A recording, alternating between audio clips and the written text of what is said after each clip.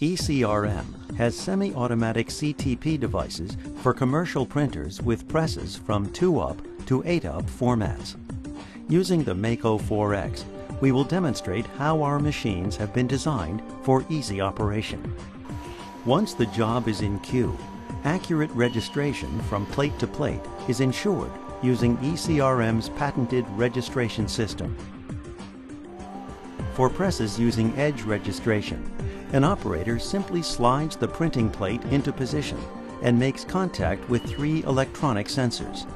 This locks the plate into position. Now the plate is moved into the imaging field by our patented segmented pinch roller assembly.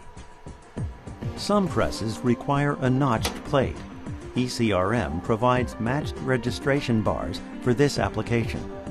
MAKO CTP was designed to allow for a quick swapping of the registration bar to allow for notched registration. Using the notched registration bar, once contact has been made with the saddle of the notches, the segmented pinch rollers engage with the plate, ensuring accurate registration from plate to plate. You will notice that instead of using one long roller, a series of segmented pinch rollers engage with the plate.